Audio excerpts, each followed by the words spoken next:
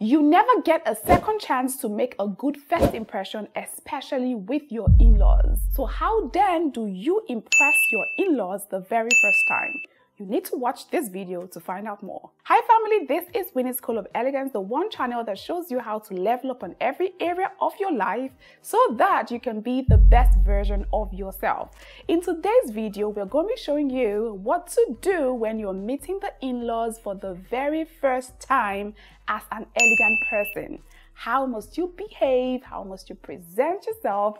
You definitely need to arm yourself with a lot of information with this regard so that you will make the right impression the very first time. So let's get right into it, shall we? Now, before I move into the tips, I want you to know that when you're marrying a person, you are not only marrying that person, you are marrying the entire family, whether you like it or not. And you are at a better advantage if you are in good terms with your in-laws. Trust me, life is always 1,000 times better and easier and will run smoother if you are at peace with your in-laws. Okay, so with that being said, there are certain keys that can help you become better prepared when you're meeting them for the first time. Now, this in any way does not suggest that you should be totally different from who you are, but there are some very key details that you need to pay attention to so that you will not be caught off guard when you are meeting them for the very first time. Now, this goes for both the ladies and the guys watching this channel right now. Now, the very first point that I've put down here that can help you make the very first impression with your in-laws would be very well informed. Gather as much knowledge and information about your in-laws as much as possible.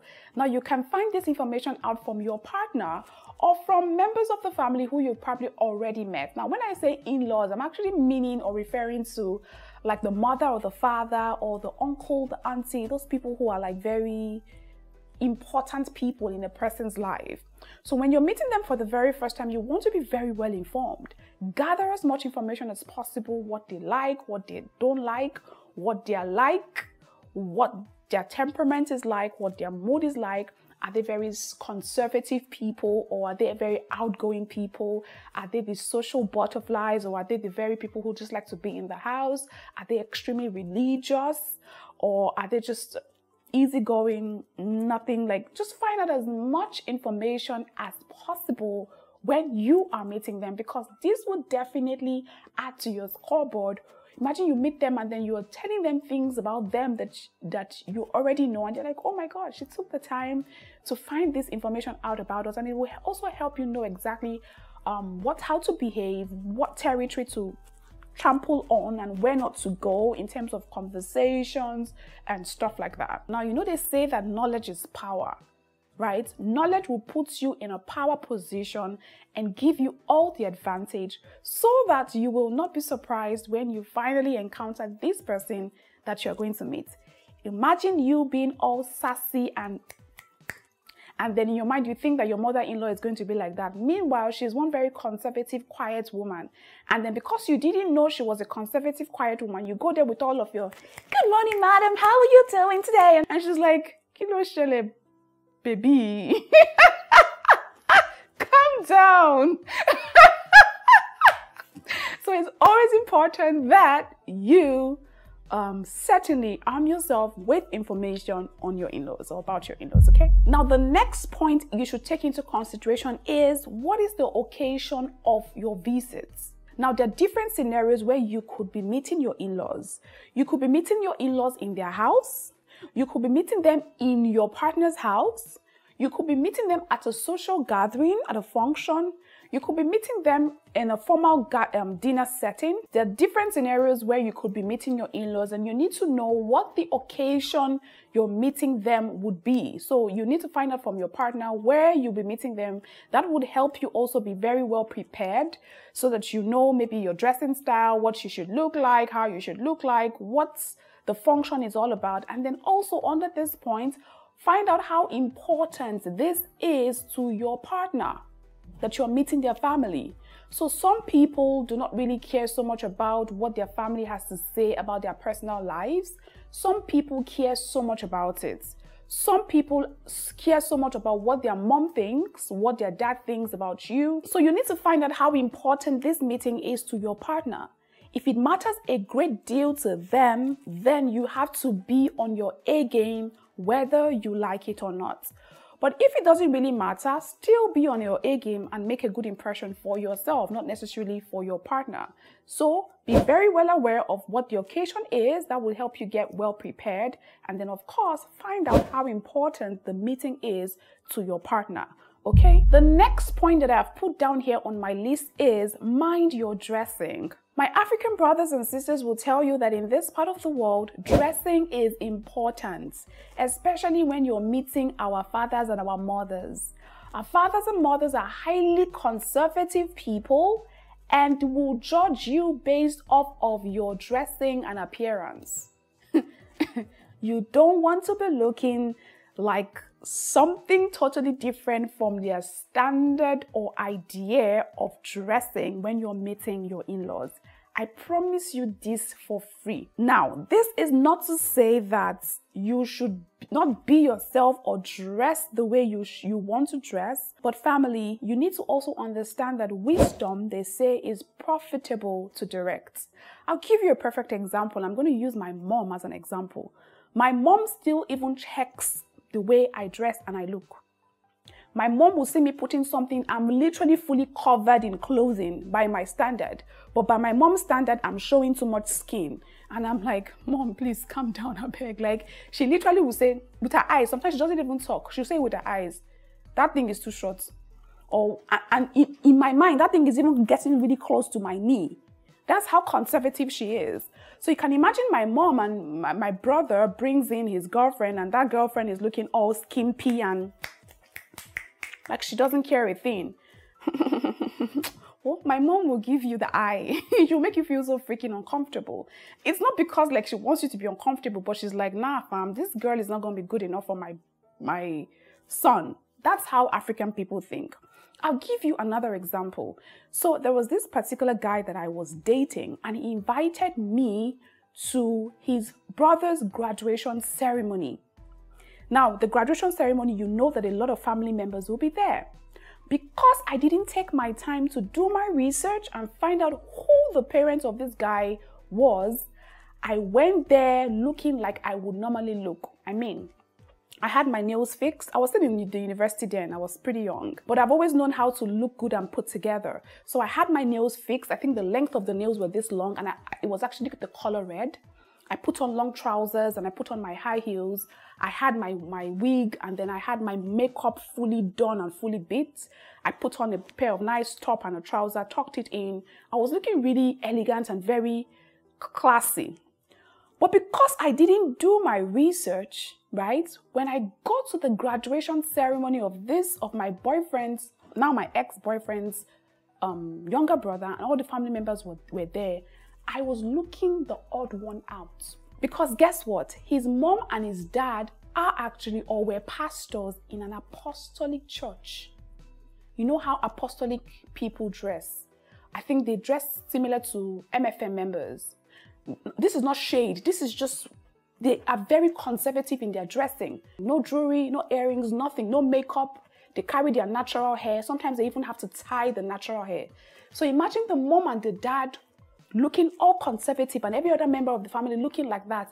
And I'm the one that has my full-blown wig on, my flashy face with red lipsticks on, my nails all fixed with my high heels, and I was shouting down thinking, oh, I'm going to make a good impression.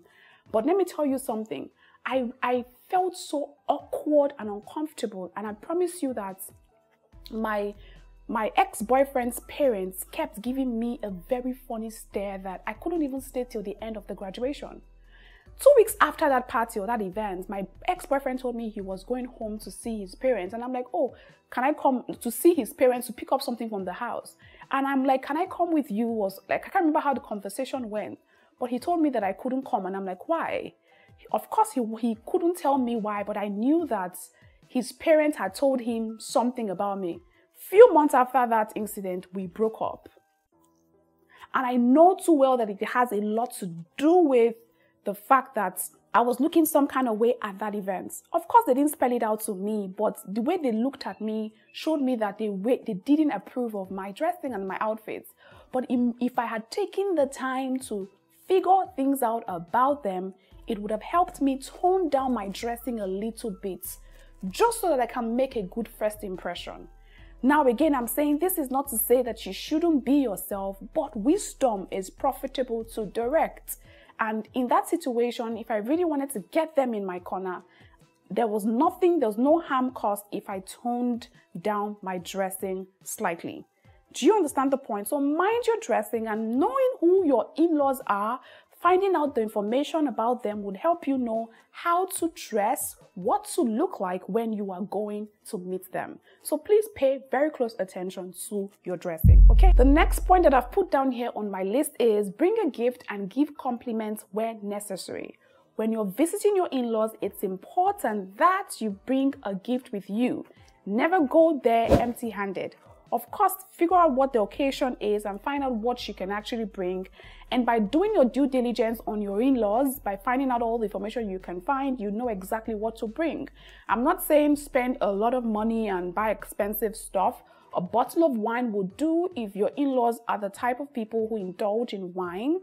A nice pair of accessories, maybe a perfume, depending on who your in-laws are.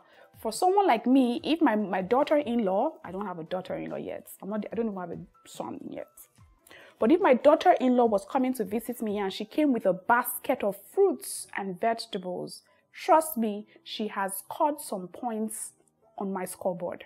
Do you understand? Fruits and vegetables are quite inexpensive.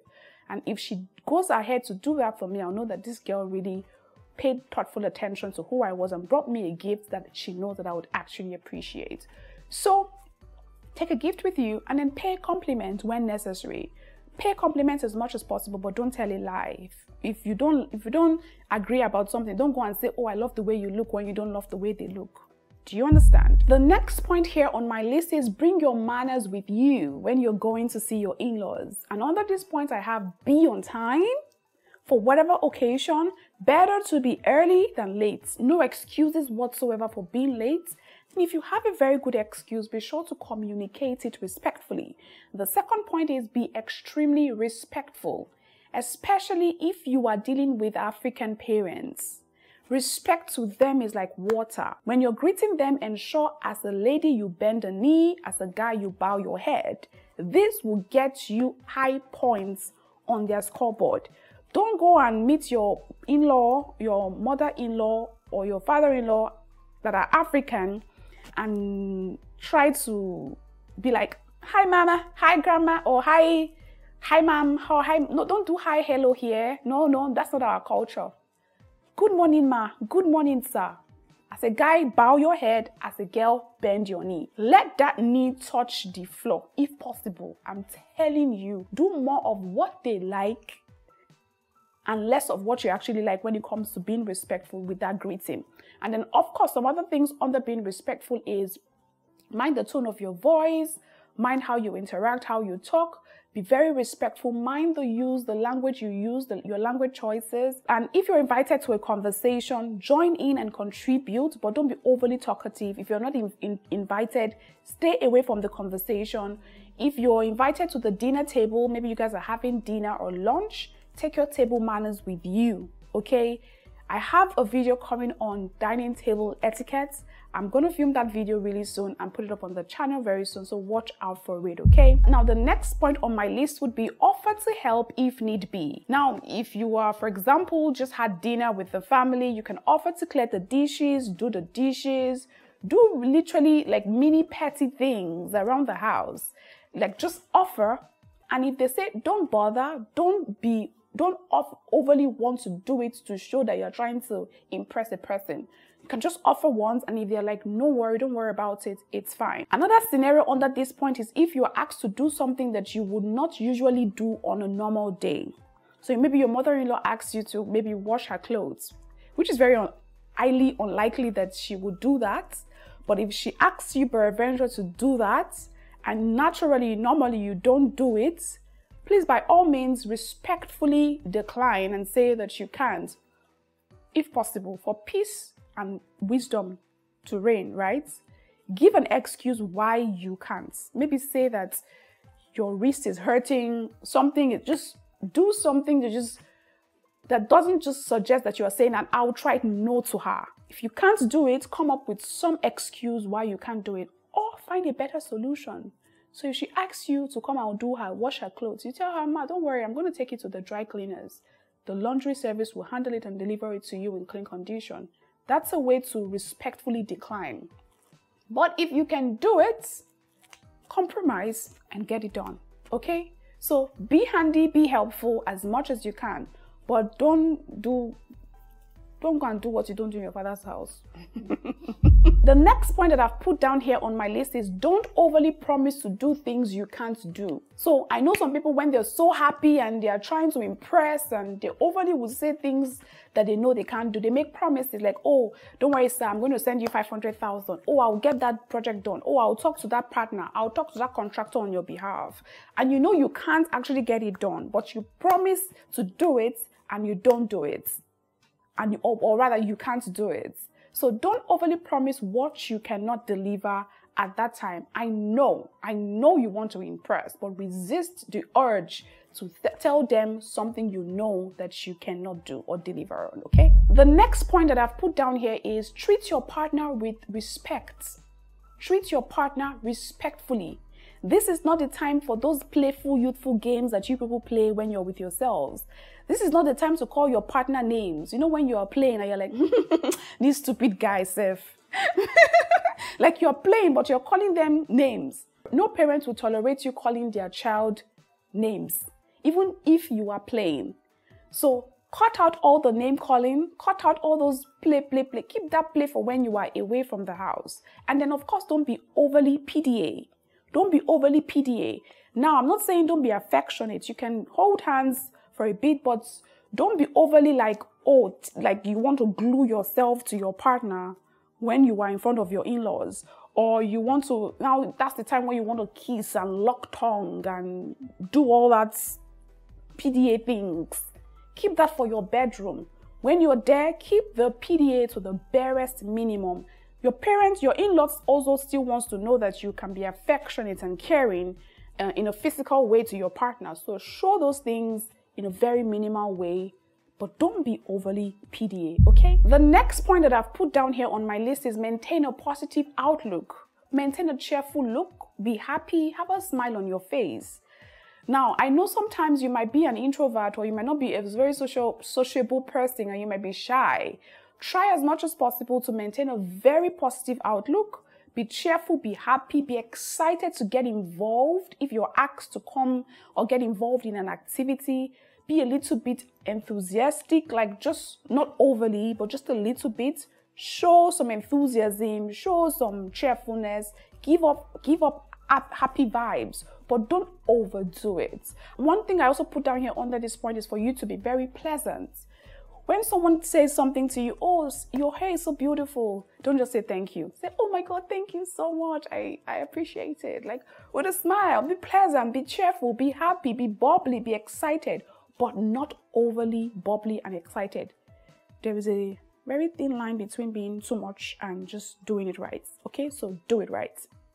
The next point that I've put down here on my list is drop your phone, especially when you are on the dining table or when you are having an active conversation with the members of the family. You don't want to be on your phone and somebody is talking to you. "Yes, ma, I know, ma. I'm grateful. Like, I'm happy that I met him." That's very disrespectful. You don't want to be on the dinner table having dinner with your in-laws and you're pressing your phone. Drop your phone for 2 minutes. You will come back to what's happening there. So don't be overly on your phone. It's very disrespectful and it shows that you're not interested or you care nothing about what's actually happening at the time. Does that make sense? The next point that I've put down here is be bold but not overly forward. So be very bold. I think this is linked to the previous point that I made. Be bold, ask intelligent questions. When you don't know something, ask a question for clarification. Be bold to make suggestions. Be bold to talk about your ideas. When you're invited to a conversation, don't just be mute and quiet. Contribute to what is being talked about. Be involved. Just be involved. Open up yourself. Your in-laws don't bite. They want to see the real you. They want to know the real you. So just open up yourself and be involved in what's happening. Be bold and confident enough, because trust me, boldness and confidence literally would help increase your score on their scoreboard. Under this point as well, I would also say that if you're a shy person, I think you should go work on your shyness a bit, because trust me, shyness just puts off. When you're shy, you look like you have very low self-esteem issues. You look like you can't take charge or control of situations. You look like you can't be trusted with the basic things of life because you're very shy and timid. Nobody wants a shy and timid person as an in-law. So if you're shy, go and work on your shyness. Shyness is not a good thing, and I'm going to be very honest with you. Shyness is certainly not a good thing. You need to learn to be bold. You need to learn to be confident, and you can do that by practicing daily. Check online on how to be confident. I have put up videos on this channel as well on how you can be confident, how you can increase your self-esteem. Check out the videos and start to build your confidence level so that when you go meet your in-laws, you know that you are confident enough and bold enough to hold a conversation with them, okay? The next point that I've put down here on my list is be your best self, relax and enjoy the moment. I already said before, your in-laws don't bite. Relax. Okay, relax. No need to feel tense. This moment is about meeting the in-laws. They don't bite. They want to know who you are. You want to know who they are. It's a two-way street. So relax, ease off, be yourself, and just exude joy and happiness. But in case you don't, you are in that place and it's not joy and happiness that you feel for whatever reason. I'm not so sure what you should do. Maybe you're in the wrong family. Because when you go to meet your in-laws, you should be happy and excited. If you're not, there's definitely something wrong. The next point that I've put down here is maintain your composure. Maintain your composure. Now, under this point, I said that if your partner's parents are the ones who are acting disrespectful towards you, so you know that respect is a two-way street. And sometimes our African parents don't understand that respect is reciprocal, and they don't know how to respect, and they often blot out disrespectful remarks that they expect you to just soak up because they feel like, oh, if it's coming from them as the elderly ones, you should soak it up. In that situation where your in-laws are the ones who are dishing out the respect to you, something that you can do as an elegant person is to maintain your composure. Take the high road. Swallow it up, take it all in, and then wait until you have left your presence to deal with the situation with your partner. Never pay disrespect for disrespect, especially with your in-laws. It might just even be that they are setting you up. And if peradventure they continue in the disrespect or the disrespectful remarks or the disrespectful behavior, and you cannot take it anymore because you also deserve to be respected. But if they continue in it and you can't take it anymore, I'd advise that you get up, respectfully just tell them that you have to leave in a very respectful way and get out the door. And of course, this would mean that you need to reevaluate your relationship with your partner, because if you're getting disrespected from his or her parents on your first meeting, then there's definitely something wrong with the relationship, and you need to really evaluate things depending on whatever it is. So accept no disrespect from anyone. If they're disrespectful to you, maintain your composure. Don't engage in any physical banter with your parents. Stay calm, stay cool, stay connected as an elegant person. I think I have a video on the channel where I said, where I talked about how to deal with disrespectful and rude people. Check out that video on how to just calmly deal with disrespectful and rude people so that you know exactly how to deal with your in-laws if they are the ones being disrespectful to you. That's pretty much all the tips that I have on how you can make a good first impression when you're meeting your in-laws for the very first time. If there are other tips that you think that I may have missed out from this list, let us continue the conversation in the comment section down below. I also want to know if there are more so that I can learn as well. And I'm sure other people watching this channel would want to know as well. So please kindly leave a comment in the comment section down below and let's all learn together. All right, family, my job here is done. I'll see you next time in another video. Until then, remember to stay elegant.